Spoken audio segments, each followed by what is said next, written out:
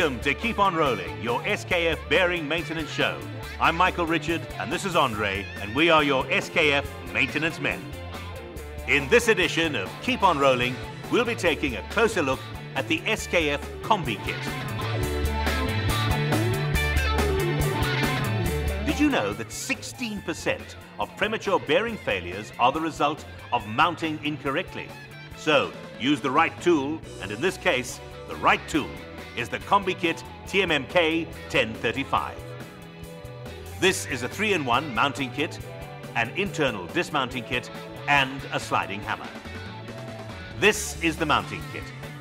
There are 24 high-impact modified polyamide impact rings, 2 high-impact modified polyamide sleeves reinforced with glass fiber, and a special dead blow hammer.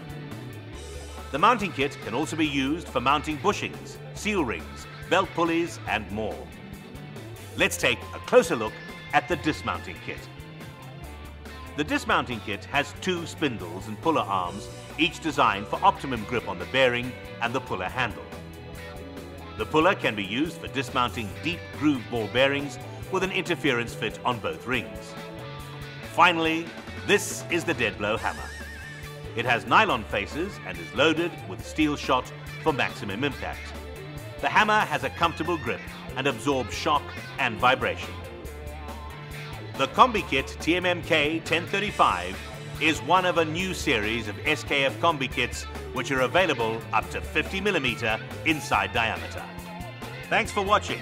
We'll be bringing you regular hints and tips on bearing maintenance. So until next time, keep on rolling.